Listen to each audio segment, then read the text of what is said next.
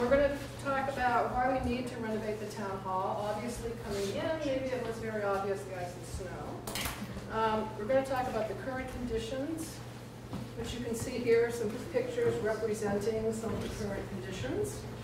And this is Ernie Parrish, who came in that door and fell through the floor and then repaired it. Then we're going to talk about some of the things that we've already done. So you can see the roof that voters approved, the steeple before and after. And then we're going to present the next steps and what we were asking for the voters on town meeting day, and we'll get into money. So David Sheets. Yeah. Hey. He's going to, so we've called this phase 1, and now we're moving into phase 2. And so phase 1 was a lot of studies, which Scott's going to talk about. But now we're really getting down to bricks and mortar and hammers and nails, making the building usable. And so David's going to talk about why we need to go into phase 2 of the renovation.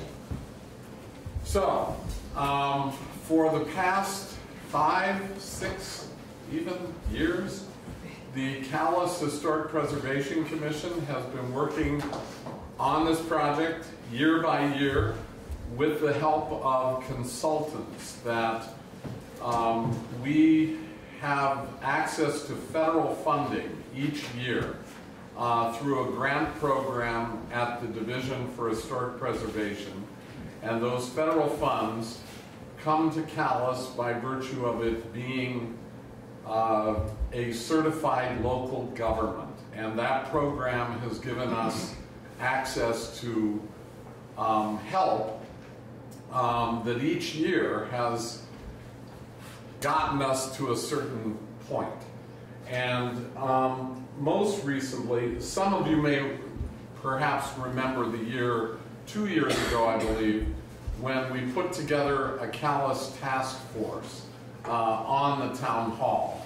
And we drew people from throughout the community to help us figure out the dilemma at that point and potential new uses for the hall, as well as the current uses for the hall.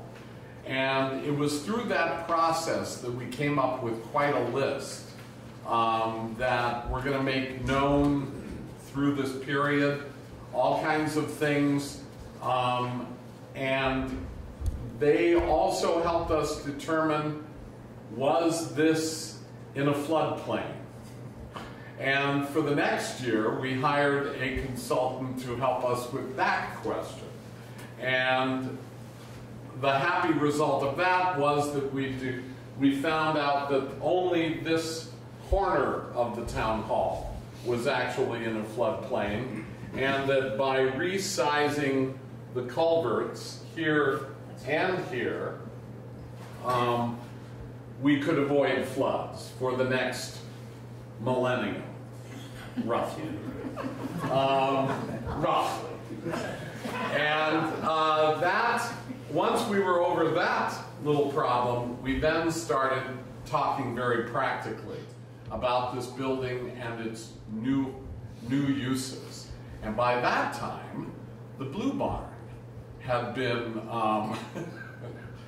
had come to the end of its useful career as a theater, and thespians from Maple Corner started getting interested in this property. Jamie's landscape group suddenly saw opportunities on this parcel of land for new uses. And yet, meanwhile, over in the town office, we had a bit of a crisis with a lack of office space in the comparatively new town office.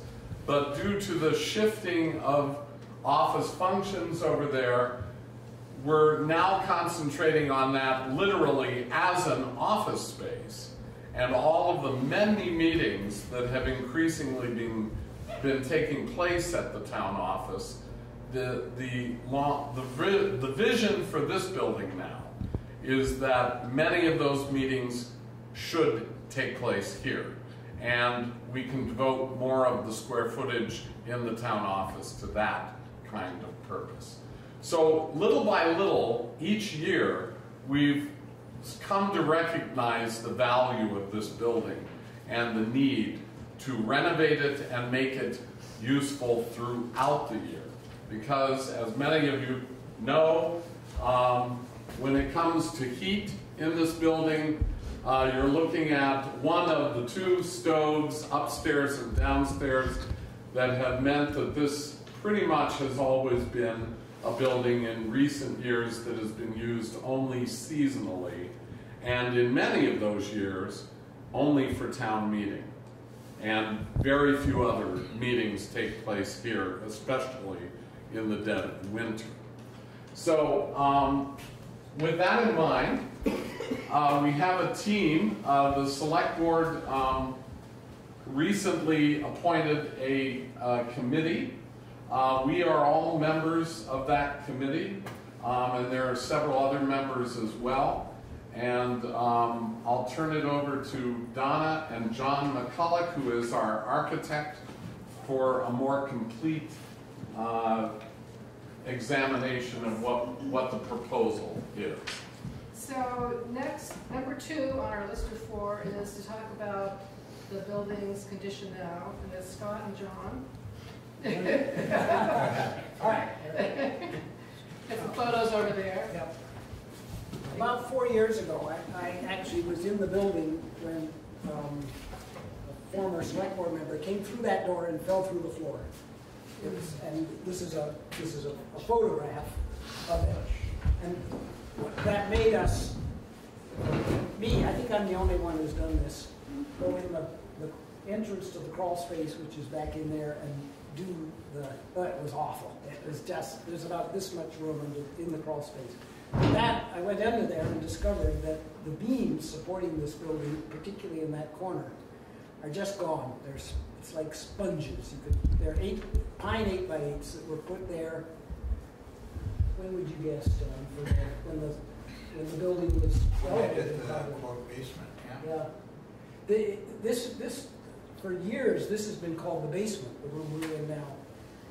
And we believe that originally the church was just what you see upstairs, and that was sitting on a conventional block foundation from the 1860s version.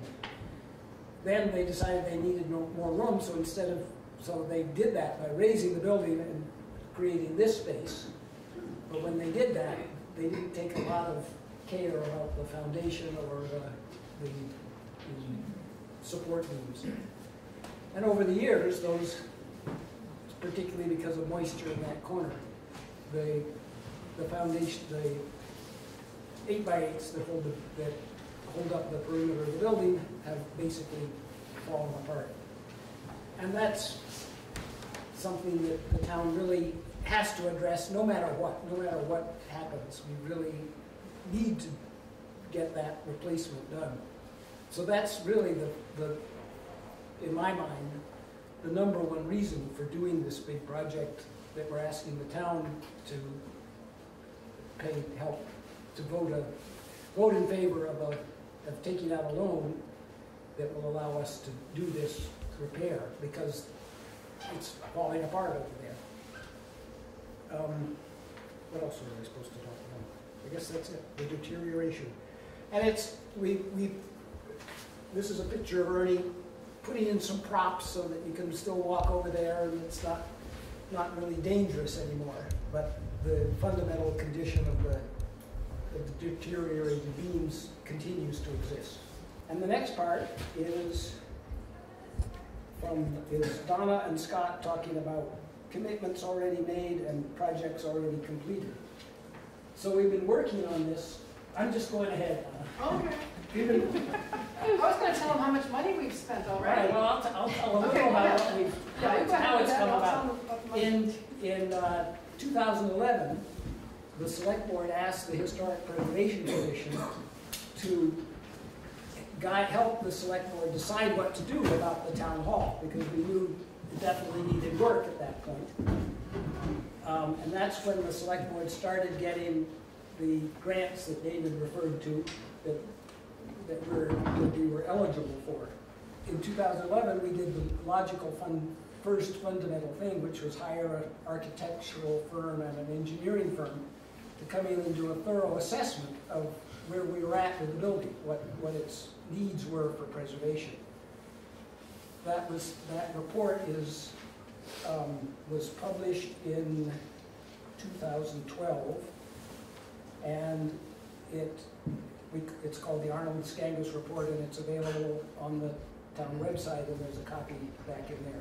And that's the basic document that the Historic Preservation Commission and the Select Board have worked from in this long process of doing a restoration.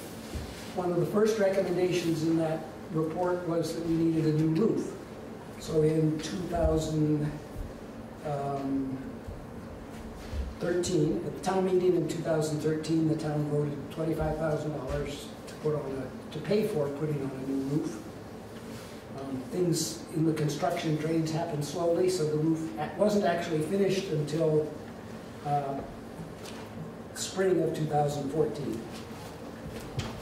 Then the next grant after the assessment grant was for repairing the existing monumental windows upstairs. Those beautiful, beautiful windows. I hope everybody gets a chance to get a look at them. They were in pretty sorry shape, and we were really lucky to get somebody who's been trained and experienced in that kind of historical restoration. So then we had the new windows. After that, we realized that we were gonna need the participation of the whole town, and so we hired a consultant to. She helped us set up a town hall task force. Maybe some of the people here were on that group, certainly heard some of the things about the reports of it. That gave us an idea of the kind of support within the town for restoring the town hall. It's a big commitment. One of the results of that report were that about 70% of the residents of the town that answered the questionnaire see the town hall as a vital, important resource for the town. And that report made a number of recommendations for next steps. We knew all the things that needed to be done, and the report helped us look at them put them in an order. One of the first things that the Town Hall Task Force recommended was that we address the problem of knowing whether or not this building is in a floodplain. FEMA, that determines whether or not a building is in the floodplain, originally had this building in the floodplain. Then about 4 years ago, when was their thing, the next one that came out, Paul, about that? Yeah. Then they took it out of the floodplain. But then any engineer who came and looked here would look at it and say, of course you're in a floodplain. So we hired one of the engineering firms that had a lot to do with restoring Waterbury after the big flood there. And they spent considerable time with surveyors getting a picture of exactly where the building was vis-a-vis a flood, and then what some of our alternatives were. The alternative they recommended first was that if we could replace this culvert, which is now a 12-foot wide culvert, with one that's the actual width of the Pekin Brook, which is 24 feet, that the next time there's a big water event, the water will continue down the brook instead of backing up at this culvert and coming around and encompassing the whole town hall, which happened. This is the high water mark from the 1984 flood, this dowel. In 1984, there was a big downpour thunderstorm. This culvert got blocked up, and the water came up and flooded the building. So we wanted to be sure that when we invest a bunch of money in a new foundation and essentially repair the building, that it won't get flooded again. And that report gave us pretty good confidence that if we do some of the things Sean will talk about later, that we're not in a floodplain. After the grant that we applied for after that was the one that we're using this year to help with fundraising and general awareness of the state of the town hall, which is what we're right in the middle of. Sorry, I went a little over what I was going to say. Donna? Oh, I think that's great. Okay, so the studies are available on the website. There are copies back there if you want to look at it while you're here. And then on the kind of purple sheet that I handed out, they're listed under phase 1. Here's what we've already accomplished. And so the projects that Scott talked about came to $98,386. So that's the amount of money since 2013 that's been invested in this building. And $53,865 came from grants. And the rest of it came from taxpayers. So that includes the roof, which was about $25,000, and about $18,000 of matching funds for the grants and for other expenses that went along with those grant projects. So here's how we got to where we are now. We realized, or the Historic Preservation Commission realized, that in order to actually do some construction and renovation, they needed to hire an architect to do plans so that we could get estimates. And so they sent out an RFP, and they got 3 bids back. And the bids were for $42,000, $65,000, and I think the last one was $68,000. So that's when Historic Preservation Commission realized the town can't afford to have just an architect and still not have a building we could use. And so they came up with this idea of exploring locally based ways to move toward restoration, renovation, and actual use of the building, and went to the select board for their support. And that's where we are today. And we believe we can save money by taking advantage of local talent, hiring local people, avoiding consultant fees and markups, using the town office staff, road crew employees, and equipment. And so we've done a lot of estimating. I have a list of expenses there, which I can hand out, with the support of local contractors, electricians, plumbers, who've helped us with pricing estimates, and then town hall committee members who use their personal contacts to get information. But we would not be here today if it wasn't for John McCullough, our architect, who will take over the next. Paid $68,000. Go for it, John. Take it away. So when I got involved, the reports have been done. The architects, Arnold and Skangas, have prepared a report. Just speak up, John. I can't hear. Arnold and Skangas report, they made specific recommendations. One is to, start out with what was recognized, is that lift is not compliant, that ADA restroom is not compliant. The codes have grown up around this building, and the things that were compliant, well, that thing has always been terrifying to use.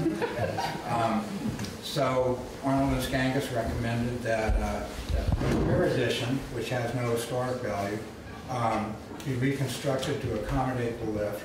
That would mean reconfiguring the stairs.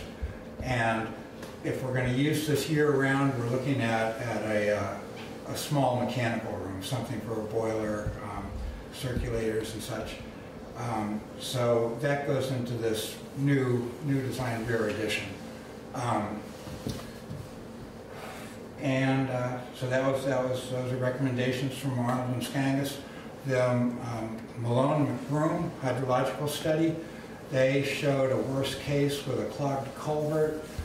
They said what the base flood elevation would be for that, and the recommendation was that their recommendation was that we lift the building some incredible 3 or 4 feet above that. The state said 1 foot. The state saw the Malone McBroom report, and they said use the high number, the clogged culvert number, to establish a base flood elevation. And so I'm going to show you a plan that has the finished floor, a foot above the highest BFE that was established in the report. So those are the recommendations from those two reports. The third report came from the Calais Town Hall Task Force, where they were looking at uses. Scott's already talked about, or David's already talked about, the need for all our different committees, which increase in number. We've got Conservation Committee, Planning Commission, Select Board, Cemetery Commission. I mean, it goes on and on. The town hall office is used almost every night for one meeting or another. And at the same time, what the listers have to do, what the zoning administrator has to do, what the clerk and the assistant and the auditor, that goes on and on. They need that space for their own stuff, so all the meetings have to find a place to happen. So the Town Hall Task Force said we should use this for town meetings, but also community uses, tag sales, wedding receptions, whatever we could use it for. And then, like David said, the theater was looking for a place. So if we develop the upstairs space so it's as flexible as possible, we can have larger town meetings if there's a special ballot item that attracts a big crowd. Otherwise, this place will be open for business. The downstairs, year-round. It'll be heated and well insulated and used year-round. So those are the basic components that I work with, and I'll show you what came out of that. I'll do this real quick, and then we'll gather around and look at it later. Here's the building on site as it is. The recommendation from Malone McBroom is that we lift the building up a foot, and that's what this is. The building's up a foot. More than that, though, some of the storage requirements here are such that we looked at any place we could grab storage, and it occurred to me, us, the town hall group, that if we made the front wall of the building, if we made it a full-height concrete wall underneath the existing landing up there, and then stepped it to the sides, that we could actually use the space under the landing for storage, and also bring the grade up so we don't have the stairs spanning that canyon anymore. And it also lets us do other things with grading, which allows vehicles, if we did have like a wedding reception or something, a vehicle could actually pull up in front without driving into a ditch.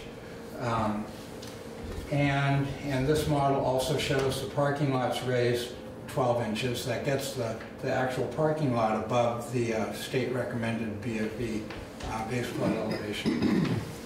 Everything's all works a whole lot better if we got the 22-foot culvert. Right now the report says that if there is a clog in the culvert, we can expect water to flow down the road to the low spot and flow around both sides of the building. But the building is actually out of what should flood. The building should be protected from flood even in that worst case, according to the report. So that's the site model. For the inside, for the interior space, the theater group, what they've asked for, and you can see all this in the site plan, and I've got a floor plan and elevations. The theater group has already constructed a performance platform. What they still intend to construct is a wall that would be 10 feet high off this floor that would go around, and it would be sort of a backstage area that they could access the stage. So they were thinking of it in terms of theatrical productions. At this end, at the end toward the road, this model, it's probably hard to see in the model, it's not represented accurately, but the box pews will be taken out, and it'll be one open space. There'll be chairs. They won't be folding chairs, they'll be stacking chairs. So they'll have cushioned seats and backs, and they stack onto little platforms with wheels, and those in turn can be parked in these storage places, so that if there was a dance or an art exhibit with art on folding partitions or even whatever, the space can be wide open for a contra dance or for a theatrical production, the chairs distributed around the building. Above these are no higher than they have to be to get under there, 80 inches roughly to the ceiling of the inside. Up above, what the theater people want is a place to access by a metal ladder to get up here to run lights to shine on the stage. So we've got these two perches, and that's pretty much the upstairs space. It's for any kind of meeting. The downstairs space is reconfigured so that now we've got a code-compliant bathroom to be built on that wall, sort of right where that wooden cabinet is. In that corner would be a non-ADA compliant bathroom. The kitchen would be reconfigured so there'd still be room to work, to heat food and such. And the serving is still here. It's just as long as it is now. But nobody prepares meals, so we don't need as much kitchen space as we're not using well right now. And then the rest of the space, I haven't modeled in the stairs yet, but this is the stairway. You go up from the lower level, you go circle around up. Here's the lift. Here's the mechanical room. This is storage. We've got file cabinet, a specific recommendation for fireproof file cabinets for the Calais Historic Society. Plus, on the drawing, you'll see on this wall there'll be shelves and built-ins for a display of some of their stuff, and also cabinets to hold some of their other historical things. That's pretty much it. Everything else, if you have any questions, come up and look and come stare at the model. It's pretty clear. But those are the components in the whole building. The downstairs will be wired in such a way that if we end up having to put permanent, let's say the Listers, for example, had to set a permanent residency here and did all the work here, the wiring would allow us to put in temporary partitions or something. So that would probably mean floor outlets, and but thank goodness for Wi-Fi we don't keep our running Cat 5 all over the place or something. That's all I have. Any questions? So let me guess, you all want to know the cost. So this is all leading up. Judy's going to pass out our estimated cost and income projections. But this is all leading up to asking the voters at town meeting for a loan for $200,000 that would be paid back over 5 years. So each year would be about $47,000 principal and interest. And we can go over the sheet, Judy's.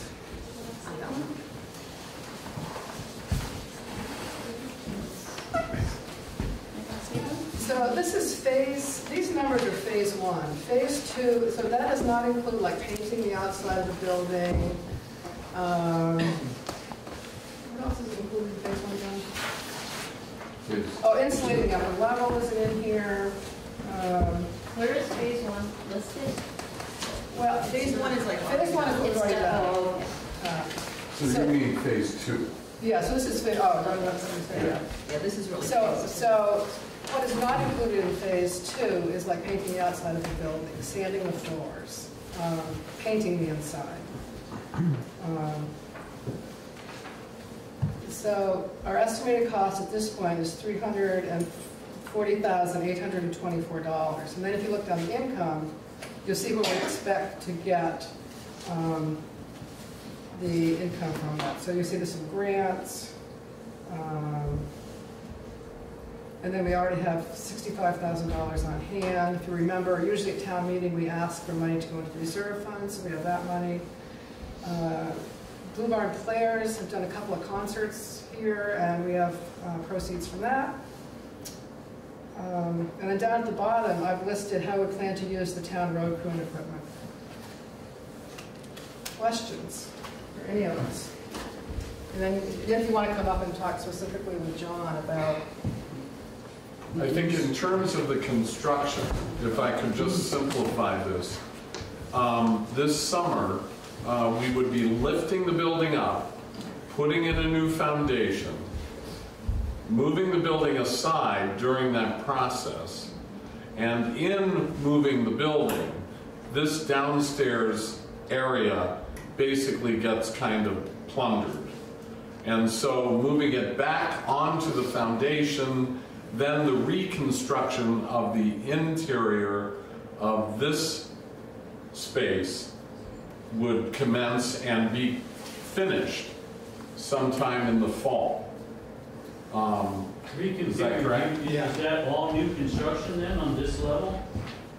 So this is demolished? The finishes are demolished. The timbers and, you know, structure is retained. Okay. But most of this is gutted, right. The walls are stripped of everything, so the insulation can be applied, the ceiling as well, because we're going to get a thermal envelope between here and the upstairs space. Right now, there's no plan to heat or insulate the upstairs, but use this as a place that can be available all winter long. A note, I hadn't really rehearsed this presentation. The construction is going to be a slab. Slab inside a frost wall. Slab will be well insulated and it'll be a radiant slab. So that's the intended heating system for this. That's one reason we only had to lift the building up as high as we are, because we don't have a crawl space to worry about flooding out anymore. Denise, do you want to say something on behalf of the select board? Yeah, I mean, the select board's been following this for years, and there's been a ton of volunteer time and effort and involvement. And the select board, you know, originally we had a lot of the same questions that you folks will probably have, but in the end, the select board strongly supports this proposal, and we put it on the warning, so we hope you'll spread the word that this is a really reasonable price for this project. You know, with all of the idea of hoping to employ local folks as much as possible while following the rules for regulations for RFPs, this is a really good example of a project that can be done with all of the talent that we already have surrounding us. So we hope you'll spread the word and vote in favor of the loan. Yes, I just Mary. wonder, will you be able to, or is there a plan to salvage and reuse things like the floor and Oh, yes. Oh, yeah. the pillars and the Yes. cohooks, like the things that are charming The and windows, the columns, the floor all remain. The doors, there are a couple of historic doors, all remain. Yeah. As you can see, you know, there is already sheetrock pretty much on many of the walls and even the ceiling. My hope would be that these columns will not look quite so submerged in sheetrock as they currently look. So actually, the goal would be for this to look more historic than it actually does currently. And I also want to say that eventually we want to be able to rent this building. And there are many different models for renting a building. I believe in Plainfield, they have someone that rents their town hall.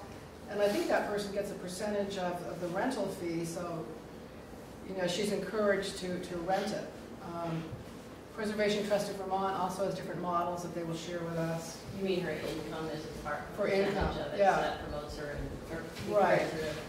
Yeah, The idea is to use this building as much as possible. right. And I think, For the community especially. Right, for the community, I mean, there's a real desperate need for meeting space. The town office, you know, just needs to be used for staffing. And I know even during the day, the town office gets used for meetings all the time, and it's quite busy. and I think Maple Corner Community Center is a really good example. I mean, we tried to schedule a meeting there for this presentation, and I had a really hard time finding a night. And it used to be, you know, it was never used in the winter. But we're doing this with your taxpayer money, and nobody has taken their clothes off. Paul's raising his hand. Unless you want to. With many of us, you know. Okay. Paul? So, sort of four, if I can remember them all, related questions. Where are we on paying off the town office? What are we paying off the town office? Have we paid off the Oh, town no, we office? haven't. No, we haven't. And if I had a town report here, I could tell you when we're going to pay it. Well, related to it, what other debt do we have, non-high, forget the highway stuff. Yeah, all the loans are in the town report, which, this is old, but I can probably. Does that work? Yeah, I think I can probably. We have 8 more years on the town. I can remember the third one, I'm having trouble with the fourth one now. You talking about the fire department building? No, no, I won't go there. Okay. So I don't know what other towns. We have the fire department bond, Right. town office bond. We've got a couple of trucks. Yeah, not This is not, yeah, as far as, yes, it's a fire So station. we don't have a whole lot of it. No, Right, this should have a truck. Fire station and the town office. The And town so- office is done in 2024, fire station 2030. 6 more years. I guess then related, is this sort of eligible for municipal bond borrowing, or do we have to go? We looked at that, and we'd be paying more money over the long run, Really? yeah. Okay. And see, this way, that you're committed to, was it 10 years? It's And you can't pay it off early. Right, you can't pay it off Okay. early, All right. which doesn't make any sense. And then the fourth one was, I don't see VHCB on here. Have they been approached and not given you a good read, or? They're involved in other things in town. I don't know. I mean, they could be. I mean, they're not, our plan, once the 200,000 is acquired for the loan, is to augment that with every possible grant we can get. We're restricted on an annual basis to state grants. So our plan currently is to go after an historic preservation grant this year. That deadline is in the fall. So we would do that probably to take the expense of rehabbing the windows downstairs. We've already done the windows upstairs, but we have not done the historic windows downstairs. So that's our plan for that. The big one is that we're applying for a community block grant from the state to take care of all the ADA. So the addition, the lift, the handicap accessible restrooms, all of that gets funded by that community block grant. We have Lisa Ryan back again as a consultant. The CLG grant is paying for her to help us with that grant. She used to administer that program, and she knows the ins and outs of that program, so she's going to be helping us get that grant in September. So that's a September deadline.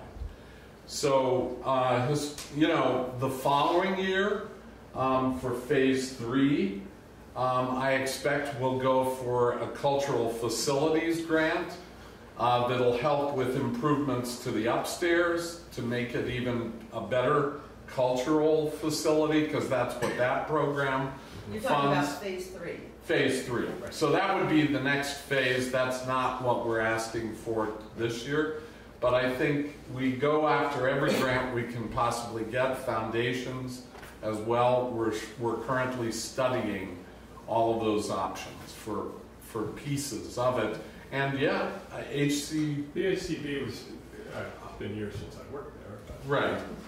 But there was a certain, gee, should we be helping towns do what they ought to do anyway? Sure. That question always applied to this kind of stuff. Yeah. But that doesn't mean. I think part of our dilemma, as you can recognize, is this town is wealthy with historic assets. I'm going to put it that way. And we have the Old West Church. We have, I don't need to enumerate all of them, but happily Memorial Hall is being helped substantially by them currently. So it's a question of how many landmarks get helped by all of the same people. We're crossing our fingers. Right, indeed. Jane's had her hand up a lot. Sure. I have 2 questions. John, if I'm imagining at town meeting, people look $200,000. Wow, that's a lot. Can you break that down, how much it would cost each homeowner, say, per $100,000 of property I value? think it's about $43. If your property is worth $200,000, you'd be paying $43. Well, if you had that information, that would help a lot. Yeah. Because people always, what's this going to cost me? Oh, yes. And the other thing I'm wondering, if you could come up with a figure a rough figure of how much of this expense is being poured back into the community by hiring locally? Yeah. Well, yeah, I mean, and some of that is sort of on here, but. Yeah, but just a general barnyard figure of this isn't money that's going out the door to somewhere Right. else. Well, I It's going probably back already into the have community. that. Yeah, I think we have that. Yeah, anyhow. I mean, you know, that's, like, those are two now, great some points. point. Yeah, those are two really great points. I think Let I me, think one of the reasons we're so excited about this project is exactly what you're saying, which is not only have we gotten this pared down to an amazing price tag, in my humble opinion, but we're using local Yeah. resources to get this done. Even the town's employees are all going to pitch in and do the excavation, and you know, it's pretty amazing. I don't know a lot of towns that are going about it in quite the same way.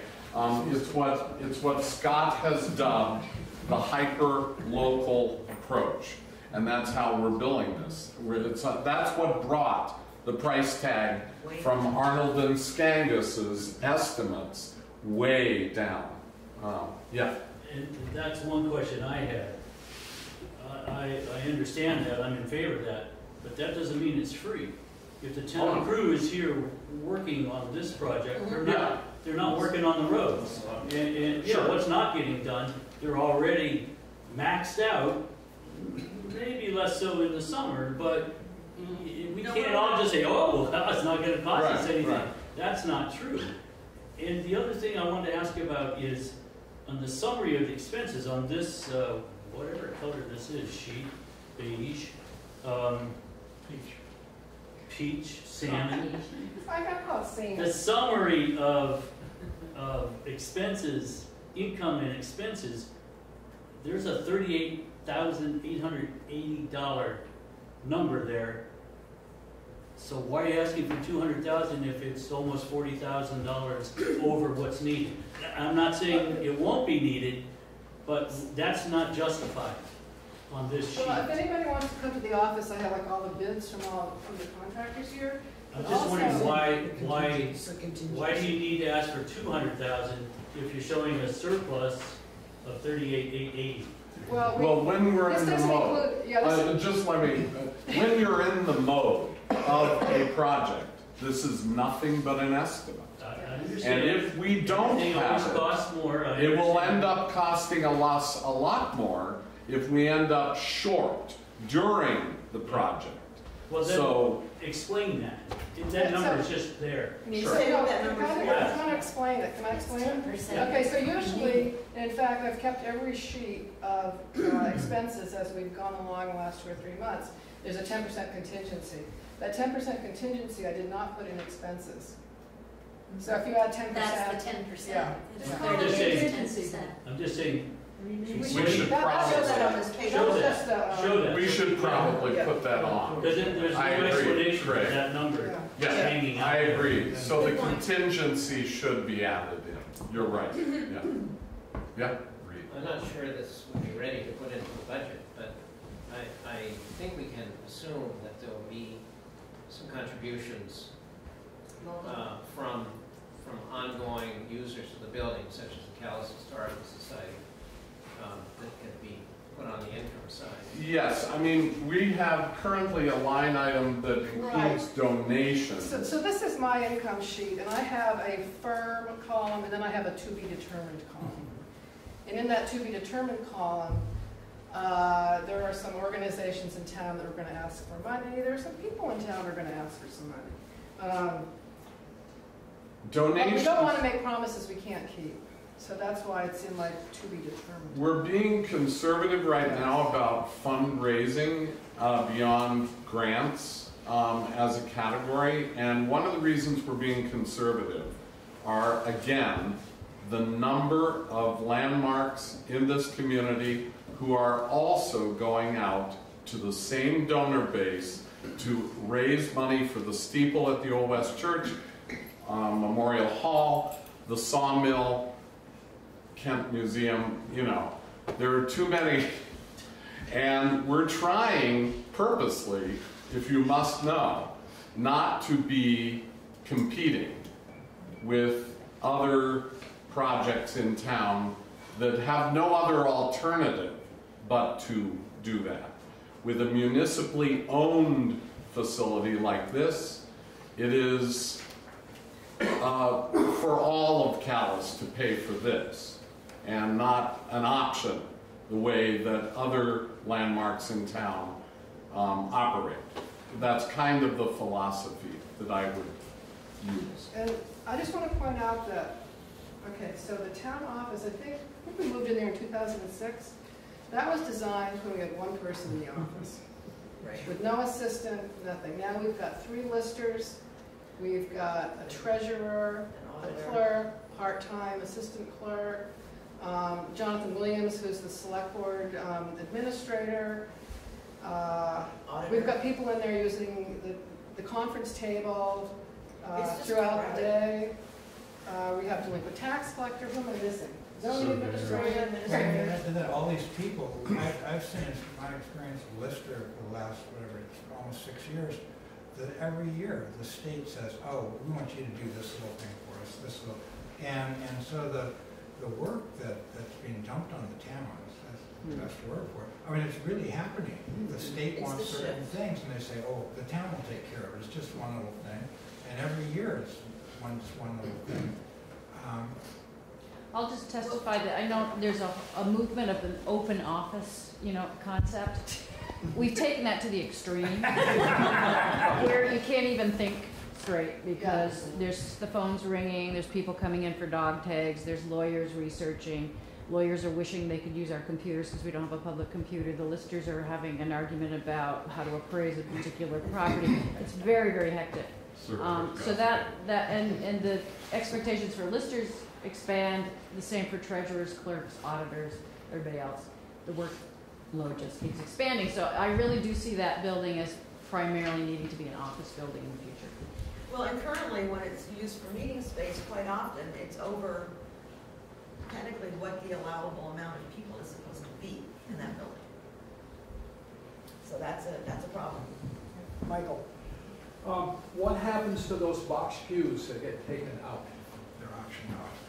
We're not sure. We're not sure yet. We know they did not come from this building. Yeah, they're valuable. I mean, They are. Most certainly. But that's the nice thing about the box pews is that they are not original to this building. Therefore, the seating upstairs will be a lot more flexible. The benches, we believe, are actually original to the building. We're pretty sure. So all of the benches will be retained, but you can get them out of the way when there's a contra dance upstairs. And the benches will be augmented with stacking chairs.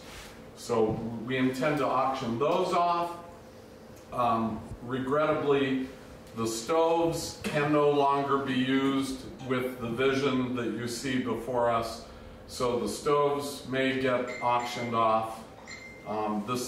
Hopefully those things can be sold to the advantage of the project. And if we pressure the representatives to get rid of the whole silly property tax system and replace it with an income tax, we won't need the damn listers. Whoa. Whoa. Good luck. I was a lister once, so I can say that. Okay. Yes, Craig. Are those stackable chairs going to be plastic and modern in appearance? No. That would be really disappointing. Correct. I totally agree. I don't think we've selected a model, but my hope would be that they would be quite comfortable and yet stately looking. I have a preference. Yeah, those two are mutually exclusive. Red velvet, Right, red velvet. Probably not red velvet. I'm not sure that's callous, but anyway. Just the construction detail. John mentioned a radiant slab here, and then somebody mentioned saving this pine or spruce, whatever it is, and using that for the floor. Which is it? Both. Both. There'd be sleepers, and then the wood would go back. You know, that doesn't work as well as you'd like to think it does. It does work, though. Okay. As long long as the slab is well insulated, Yeah. 4 inches under it and at least 2 inches on the perimeter, then the heat's got, I agree that it's got to get through the wood, but it's going to come through the wood before it goes down into the Well, soil. it'll do that, but it'll take a lot more of it. The idea is that because this will be used, not 24/7, but hopefully during the day and evenings, that we're not going to be raising the temperature and dropping it You down. can't do that. Where the upstairs will probably be completely different. Or we'll have something like modines or something where we can get fast heat and then let it cool down, even after it's insulated, the storm windows are up. What's And- the fuel source? Hmm? What fuel was envisioned? Propane. Yeah, propane's going down, I heard. Well, it's still a petroleum product. And actually, we talked about solar. Yeah, we did. Another grant. Yeah, yeah, it's another old way to Yeah. heat. Mary? Grant. Yeah, I have to go, but I was curious about one more thing before I go. With the changes, would that mean that voting could happen here again, or is that not something that's ever going to happen? Because You mean town meeting, or you mean just, I mean, we do have either voting or. here. Yeah, I mean, town meeting. I think, Town meeting.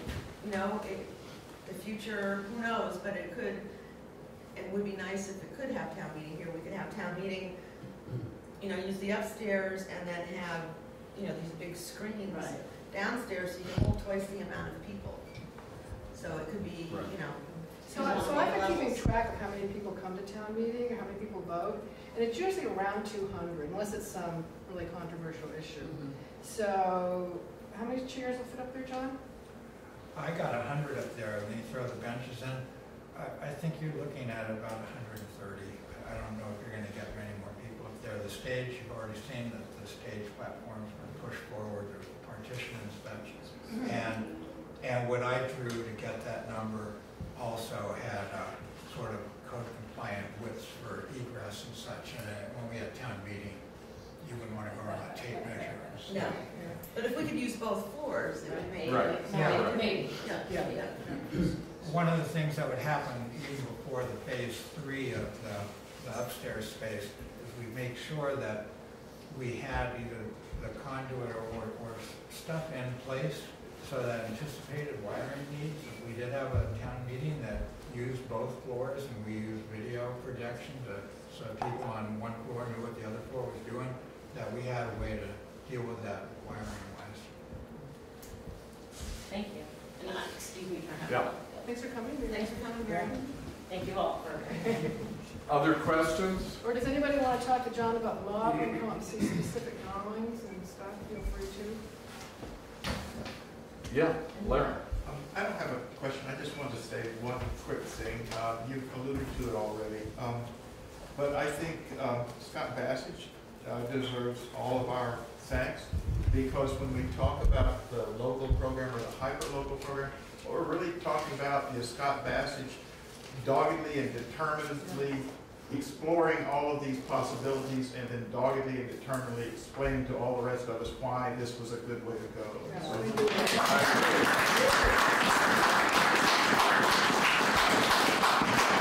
That got us to a certain point. And then he wrote the rest of us in.